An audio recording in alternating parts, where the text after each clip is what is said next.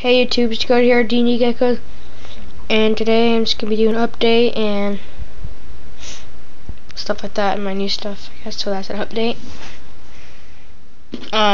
First off, I'm going to start off, I'm trying to get him fattened up for breeding. I don't think he's old enough to breed yet because the eggs that she laid were infertile.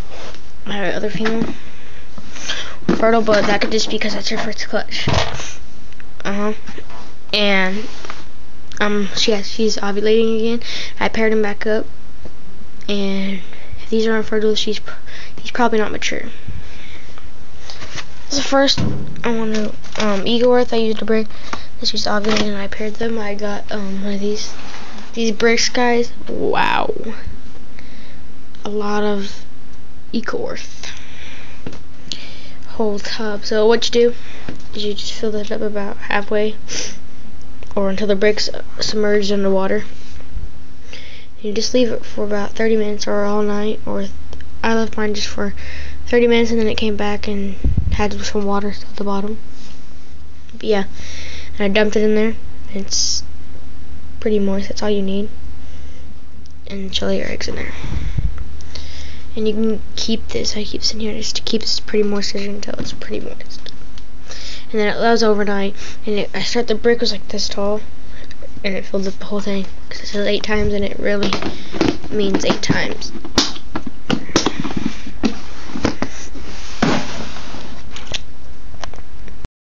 See, that's her, and the Eagle Earth is in there.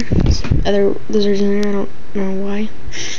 That's her. She's fat again, but she's ovulating. Yeah.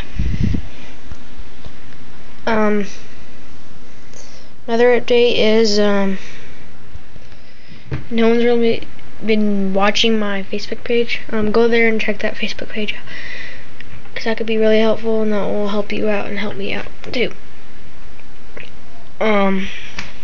This thing, I haven't got all the right stuff yet. It's taking a long time to get it. But yeah, I moved my mealworms in here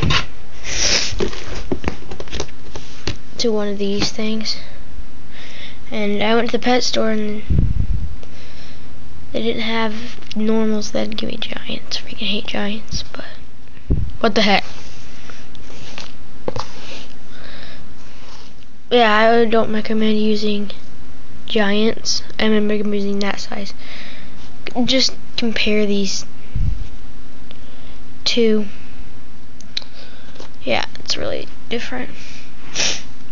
What they do is on giant, they take steroids and then pump them into them, and it gets them growing really fast, and they get really fat and muscular, and then they just don't ever turn into beetles. But now they're really big.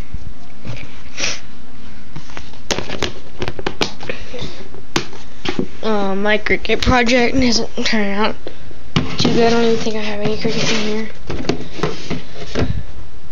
They all died. Somebody's quitting that project. This project is turning out, the stuff's just, like I said, taking really long. I'm turning this shelf into a supply shelf because I really need one of those. And see, I already got one shelf. 2, 3, 4, because I'm not gonna have like a gazillion reptiles or DandDGeckos. Or I just might make build another shelf and take these off and have another one. But I don't know. So that's the update. Yeah. So yeah, I'd recommend using yours because it's really big. And I got some new subscribers. Thank you guys so much. And go check out Scope's channel and Leopard Gecko Leo 101's channel. They're really 2 good subscribers of mine. So thanks for watching.